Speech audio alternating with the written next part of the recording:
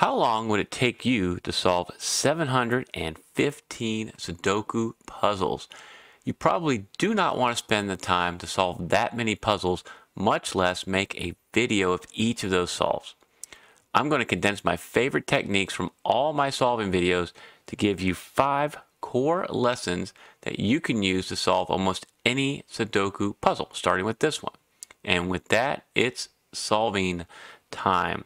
So lesson number 1, if you see it, solve it. So when you look at this puzzle, if you're like most people, you likely started scanning from the top left. If you work here and pause for a second in block 2, you can see some quick solves. With these 2s, there's only one place to put a 2 right there. And then with these 3s, there's only one place to put a 3 right here. And then you'll notice with this 5, you can solve that cell for a 5. Greetings, friend. I've analyzed and solved thousands of Sudoku puzzles and made videos from over 700 of those solves. Now I want to share with you 5 core lessons that you can use to solve not just Sudoku, but any general puzzles in your life. So let's continue with lesson 1. If you see it, solve it. You notice right here, we got all these cells solved. We can mark a 4 and a 9 right there. Come on down here to block 8. Very similar looking. You'll see with these 5s and these 5s, you can solve this cell for a 5. And then with these 6s and the 6 here, you can solve this for a 6. And you'll notice with the 2, you can solve that for a 2 and put a 1, 7 right there. So you do not need to start with marking. You can go and find an easy solve just when you see it, just solve it right away.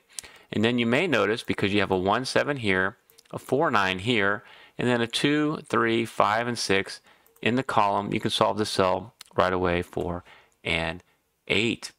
And this is similar to a productivity rule. They'll say if you can do something in less than 5 minutes, instead of putting it on a list, just take care of it immediately. The same with these easy solves. So lesson number 2 is cause and effect. I also call it RCB, which means row, column, and block. It's something I got from a 3-time world Sudoku champion Thomas Snyder. Once you make a key solve, look at the impact on the row and the column and the block. The idea is to come back to the origin block instead of wandering somewhere else in the grid. So what you might see here is, since you solved this 8 and you filled up column 4, what else can be right here? You got a 1, 3, 4, 5, 7, 8 in the column. You just need a 2, 6, and a 9. So that can't be a 6, and that can't be a 9. And you go over here with the 2, 6, 9, 3, 8, 5 in the block. You just need a 1, 4, and a 7. Well, with these 2 7s, you can solve that for a 7. You got a 1, 4 right there. And so now, if you're too systematic, you might waste time looking somewhere else in the grid. But if you stayed right here, you saw you can get that 7 and establish a better flow from the cell you're in. Now, let's move to lesson number 3. Lesson 3 is understanding the pressure points of a puzzle. You want to know where there are one-step restrictions, something that if you remove that one restriction, you'll be able to make a solve. Since the row, column, block for block 5 dried up, that's the time to start looking for pressure points. The way I do it is by looking for digit restrictions from 1 to 9. So if you start with the 1s, you'll notice with these 2 1s in rows 1 and 3, and this one, you can solve for a 1 in block 3. There's no other places to do marks right now or solves with the 1s. So move on to the 2s. You'll see with this 2 coming down, this 2 cutting across, you have 2 places for a 2 in block 7. And these 2s are a pointing pair since they're in the same column. You can't put a 2 here or here, or you'd eliminate all 2 possibilities in block 7. 3 places for a 2 in block 4. I'm not going to mark that because with one-step restrictions, you just want to know there's only 2 possibilities remaining. Nothing else you can do with the 2s. Move on to the 3s. With this 3 and this 3, you got 2 places for a 3 in block 6. Nothing else with the 3s. Move on to the 4s. These 2 4s. 2 places for a 4 in block 9. And you might notice I'm going sequentially, 1 all the way up to 9, because I can easily remember which digits I've looked at and which ones I still have to go. That's just a technique.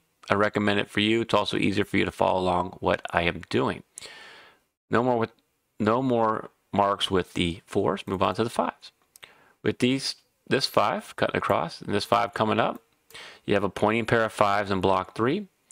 To go with this 5, limits 5s in block 6. And then with this 5 and the 5 here in column 3, 2 places for a 5 in block 4. Okay, move on to the 6s. You're going to get some solving here. With these 6s and this 6, you can solve for a 6 in block 1. And then follow the impact with these 6s and this 6. Solve for a 6 here in block 3.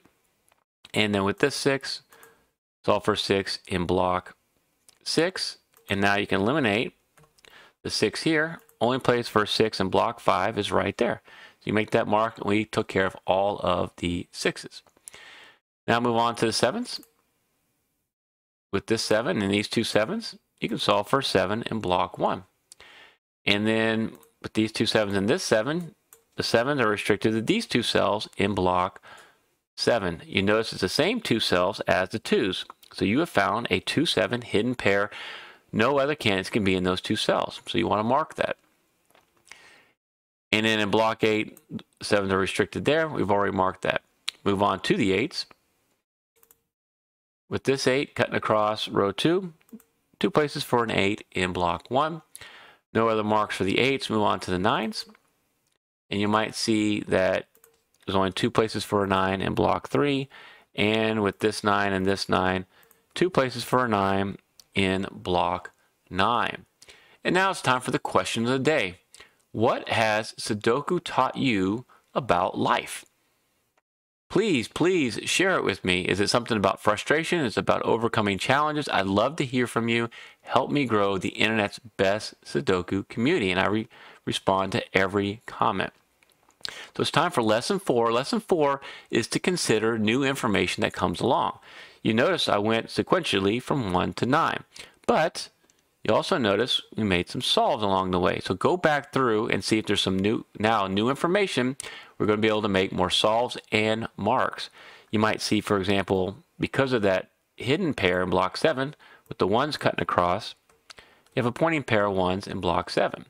You go with this one, and now you can mark 1s and the restrictions right there in block 4. And then with the 4s, with this 4 in row 1, you can mark these two cells for a 4. And then something interesting is going on here, and I'll highlight this.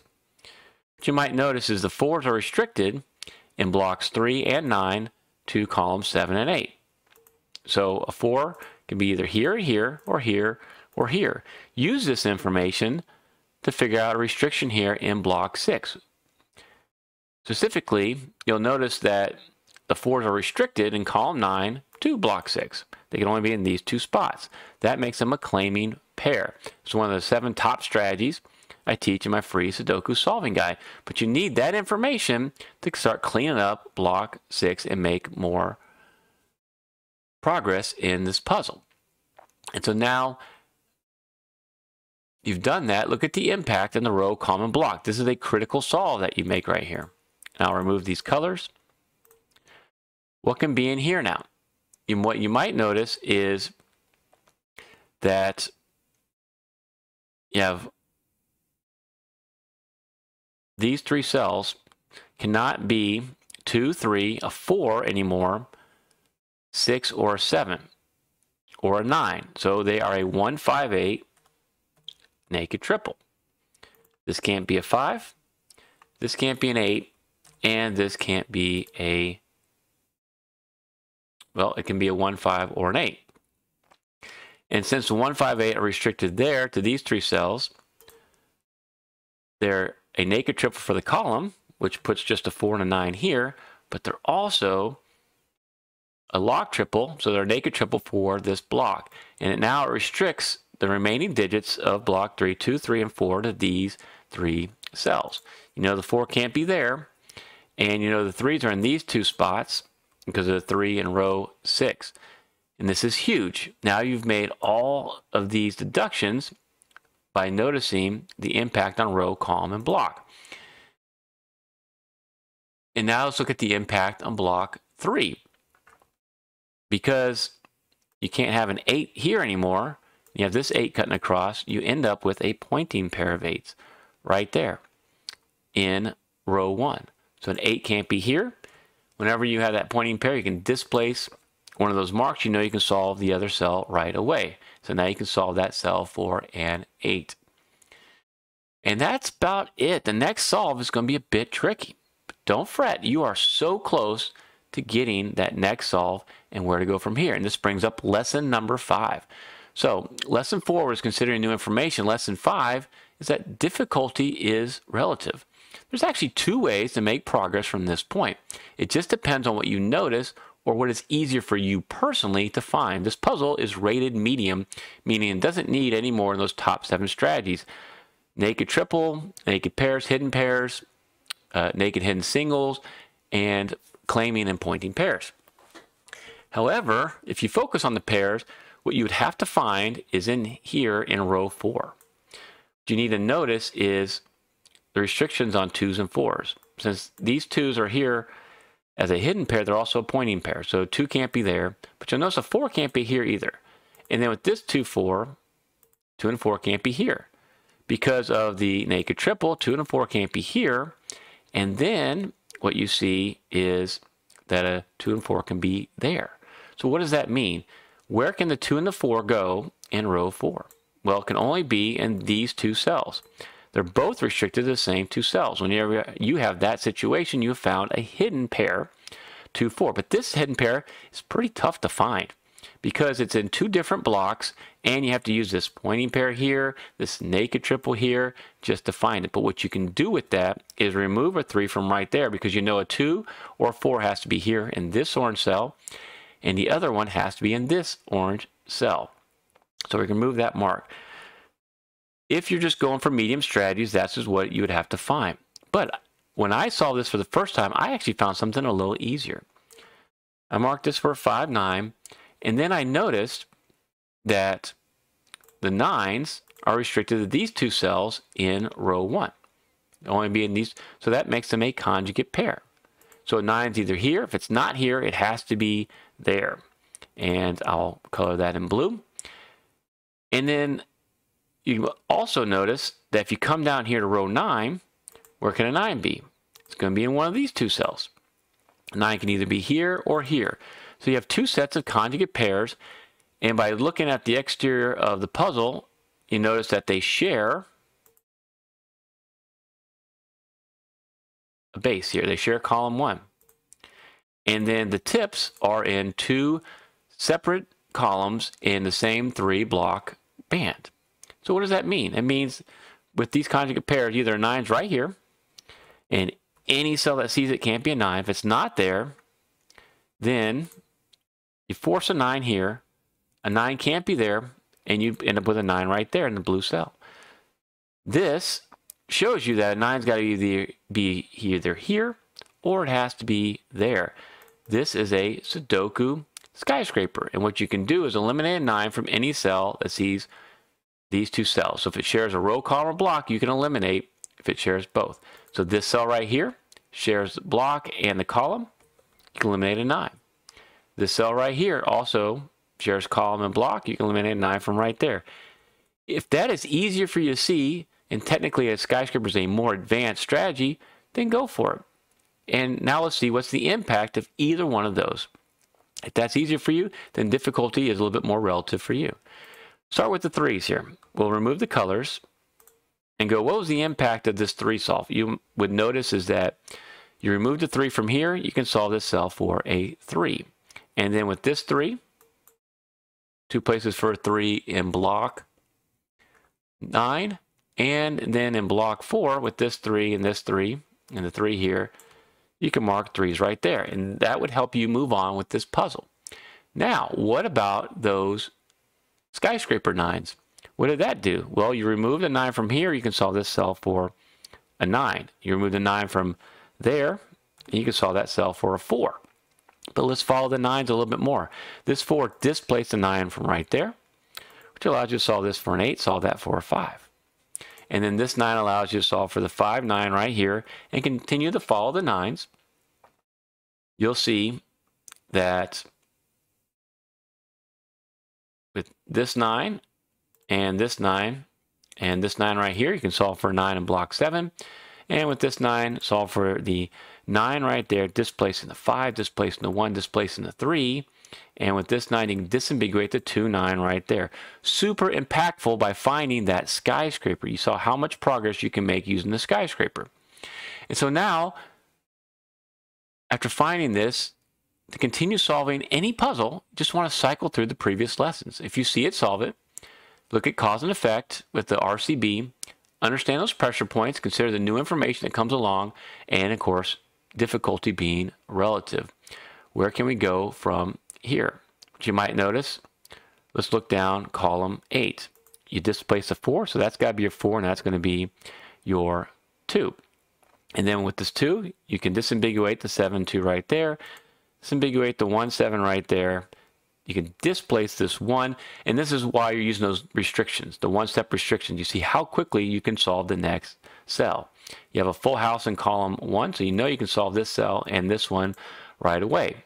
I don't see a 3, so that's got to be your 3, and this is going to be your 8. So then you can displace the 3 from right there, solve this cell for 3, leaving an 8 in block 9.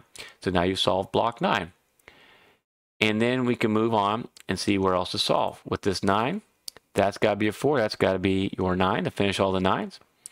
And then with this 1, that's got to be the 8, and you can remove the 8 from right there. But with the 5 right here, there's your 1, there's your 5. Attack the marks first. That will get you your quickest solves. Now with this 4, I know that's a 2, that's a 4, because immediately you're going to those one-step restrictions. With these two 4s, impact RCB, impact on this block is that has to be a 4. With these 2s, that has to be a 2, and your last digit is going to be an 8. Now apply the core lessons you just learned to solve this next video. Thank you so much for watching.